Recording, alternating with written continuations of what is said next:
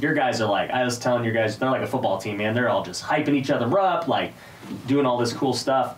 And I, coming from a baseball background, think the same. And so I tell our guys this all the time. It's like, look, at the end of the day, the best player is going to play. I don't care if you're a vet, if you're a rookie. If a rookie comes in and they're crushing your numbers, who do you think is going to get the leads? Yep, they're up to bat next.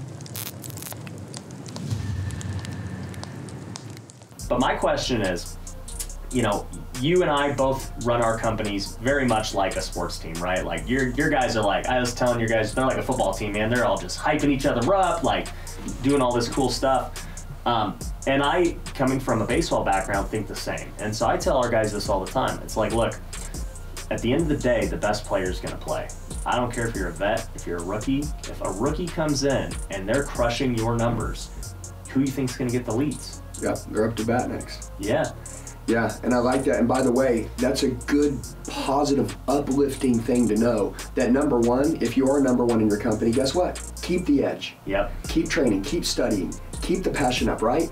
Don't get comfortable, right? Because that'll be your Achilles heel. That'll be how they roll in the Trojan horse and take you out, okay? You got a crack in your castle, figure out how to kick your own ass so no one else comes in and kicks it. Mm-hmm. Okay, like know your business better than anybody else if you are a veteran. Number two, let's go to the flip side. A guy or a woman who's like, hey, I want to come up in my company, right?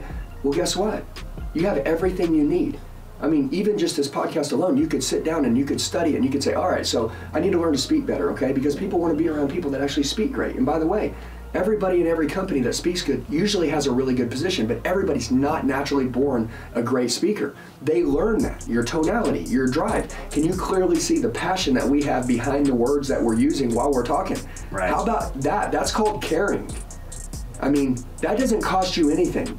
Hey guys, what's up? It's Andy Elliott. I just released my social media total domination playbook. Now I want to ask you a question, right? Does everybody know who you are, what you do, how great you are, what you do, and where you're at? If not, I'm going to show you how to make that happen. This is world domination. I'm going to show you how to destroy it.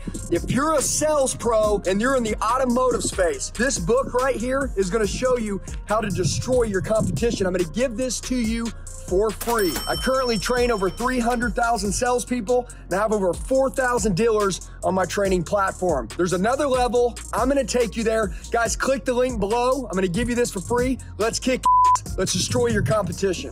You can out-care everybody else in your company. Right. Right? I mean, how cool would that be to walk out here and see someone really like consciously caring more than everybody else? Right. And do it over and over again. That's one of the biggest things. Look, I always say preparation. Like getting prepared for what's next. Dabo Swinney, when he got, what team does he play for? With the Tiger Walk. When he made the Tiger Walk, and I'm not a big sports guy, okay, and I'm not a militant guy, but we run like a sports team and we act like we're military.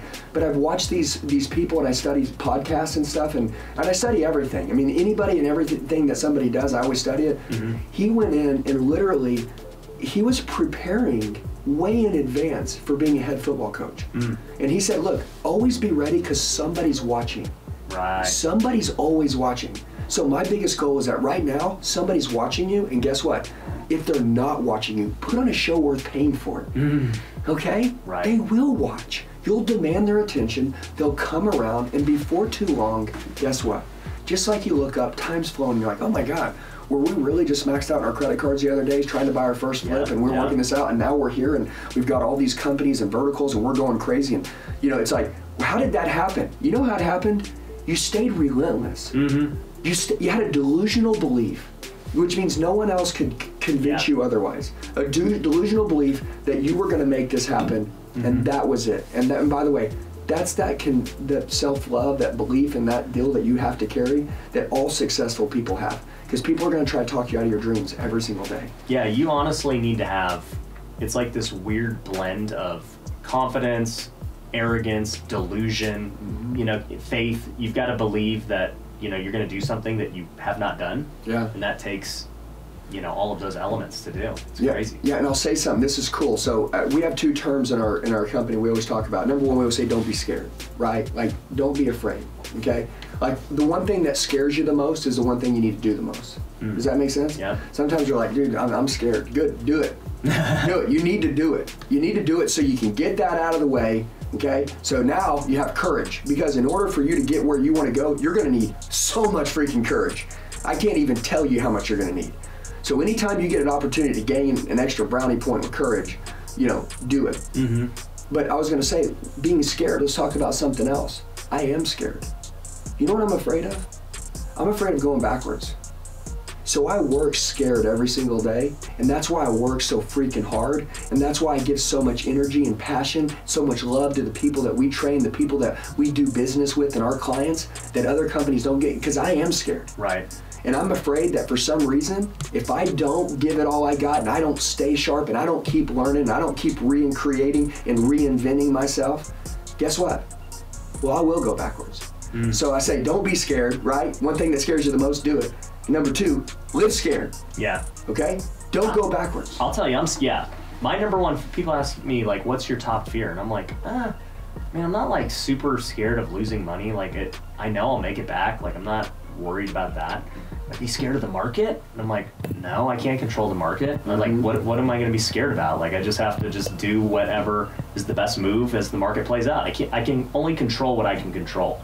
But you mentioned backwards, and that is what I'm most scared of. That pisses you off. Yeah, dude. I'm trying to always just progress forward in all aspects. Dude, I'm going to tell you something right now. So I don't know how you push your buttons, because I have buttons, right? And I'm really calm. You can't trigger me. Like, I don't care what you say to me. Guys like, hey, I hate that guy. He's a fraud. He's a loser. He did this. He did that. I'm like, dude, I just laugh. Yeah. I'm like, we love you, man.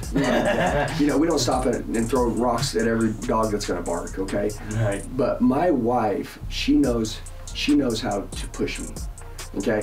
I was having this seminar one time. We had about 1,000 people there in the room, and I was coming out hard. I was coming out good. We were coming out strong. Everybody was lit up. And, you know, I don't know if she was messing with me. I still never asked her, right? Because we didn't have a conversation after this. But I brought the heat. There was a new Andy 3.0 that came out, just literally like a guy I've never met. And sometimes your back has to be against the wall, or something has to happen for that to happen. Mm-hmm. And she came out, and it was like right after a lunch break, or it was right before the lunch break, okay? She goes, hey, I'm gonna tell you, everybody doesn't seem very engaged today. I go, what? And she's like, I'm just being honest with you. And I was like, you f***ing kidding me? You know what happened? It was on. I went out there, and when I was done, everybody's like, oh my God. Oh my God. Everybody's like, that's the most amazing thing in the world. Still to that day, that training was my best training I ever had. And she had to say something to piss me off to get that out of me. Yeah. You know, I tell people all the time, and by the way, like I'll talk about automotive training for just a second. A sales guy selling 10 cars a month, okay? And by the way, I always use extreme parallel, so people might be, I don't like that. I'm sorry, I'm trying to get you to understand what I'm saying. Then I'll say, guy selling 10 cars a month, okay? We're just gonna use this, and it could be for any industry. Right. Salesman selling 10 cars a month. He's there training with me. He wants to sell 30. He goes to the training, goes back home, he's still selling 10 cars. He can't figure it out. And you know what? The guy needs to get pressed on. Right. The guy needs something to happen so he can come out of his shell and actually go to the next level and wake up. Mm-hmm. Well, guess what? I'll say, hey, you got kids? Yeah? Okay. Let me ask you a question. Real question. If I was to kidnap your kids, put a gun to their head, and I was gonna kill them, if you didn't sell 30 cars, would you sell 30? He said, well, if you had my kids, I would sell 30. Well, then why the hell can't you sell 30 now? Why do we have to even talk like that? That's your problem, okay? Right. And that little, that parallel. Yeah. Like, look, sometimes we got to get extreme to make people understand that, look, stop acting like you're going to live twice. Right. You only get one freaking life. Yeah. You know you're capable of it. What? Yeah, like, go why freaking not? do it, dude. Do you follow Brad Lee? Guys, it's Andy Elliott right here at my conference room in Scottsdale, Arizona. We are putting on the event of the year, June 4th. Entrepreneurs, salespeople, closers, business owners. You want to build a sales team and learn how to close anybody, anytime, any place, anywhere. This is going to be the event. And by the way, Brad Lee isn't going to be here like a speaker at most speaking events. He's personally going to be training from 9 a.m. to 4 p.m. Everything you need to know to triple your income this year. And by the way, this is an event that ain't gonna happen again. If you wanna be the best, if you wanna be so great at what you do, you make your competition look like freaking amateurs, this is the place you wanna be. We only got 350 seats, so the spots are gonna go out fast. Shoot me a text message right now, 918-210-0254. You don't want to miss this event. Shoot a text message right now to 918-210-0254. Let's kill it, baby. Let's go.